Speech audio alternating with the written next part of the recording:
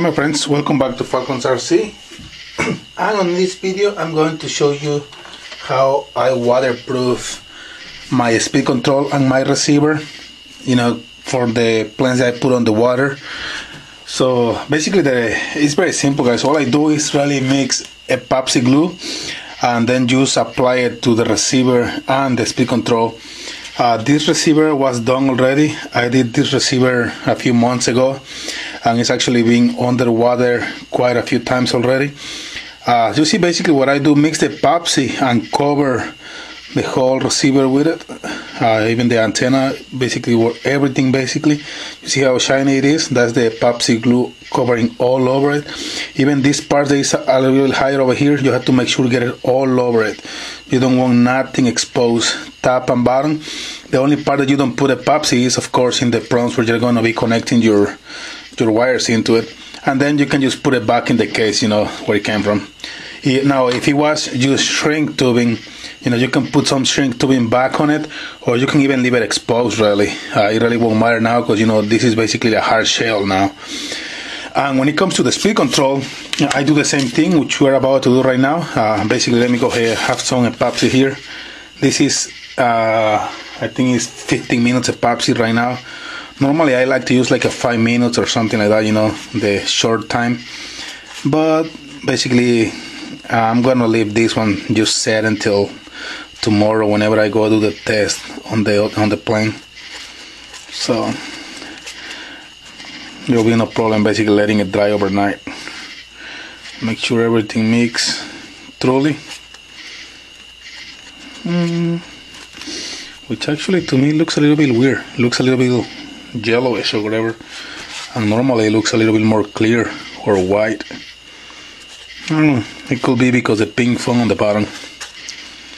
Anyway, we're gonna mix this thoroughly all the way, and I think I'm gonna have to mix some more, probably, not sure yet, but we'll see.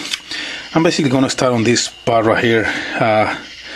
Just pour it in here, guys. Just make sure it gets all on these creases, all over it. And on this plate, basically just get it just enough so it will hold the plate on place, because that plate is barely glue over there on top over there. Actually, I'm surprised it's being held on place, because normally this metal plate right here, there's actually a heat shrink or whatever they call it, just to absorb the heat from the electronics.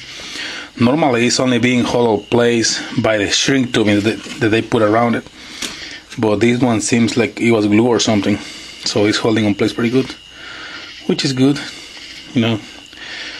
Starting on these, all these little holes right here, between those things, I don't even know what they are called, these little circles. Make sure all that gets in there, because we don't want not a single drop of water to go between that plate and that stuff. So we are make sure that we got all that right there. Now we go to the really exposed part right here. So I'm just gonna pick the glue up and drop it in here.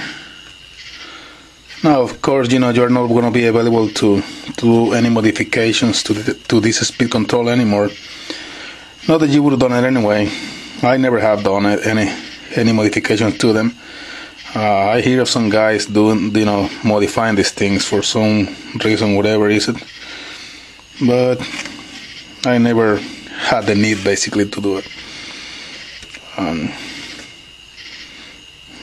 So basically just gonna get it all on these things, all over.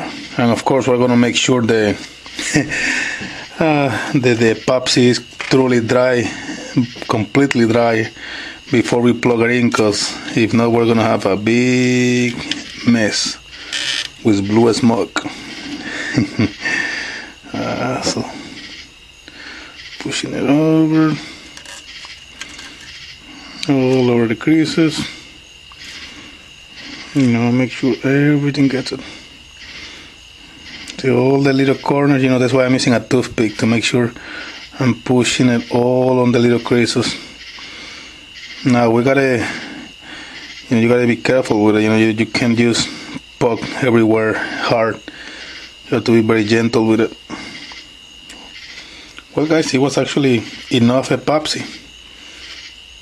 So okay, so this puppy is done. I just gotta let it dry basically until tomorrow.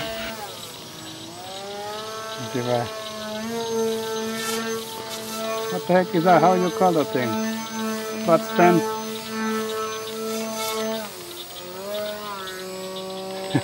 Did you get that? Yeah, I think so. Oh god, that was cool. Too far though. Okay guys, so basically the epoxy glue is dry already, you know, to the touch and everything. So what I'm gonna do now, that, you know, I already inspected and make sure that there was no gaps, you know, little holes or something where the water can get in, you know. So now that I know everything is okay, basically I'm just gonna go ahead and put my Velcro back on it, on the back of it, and we're good to go.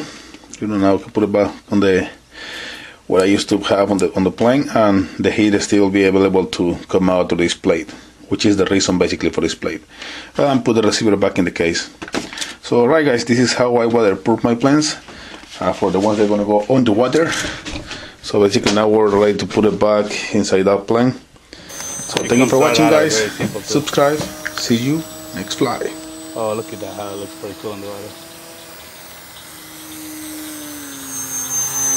It's very stable, it's surprisingly very stable. Look at that, one wheel touch and go with one skid. That's pretty neat. Oh, okay.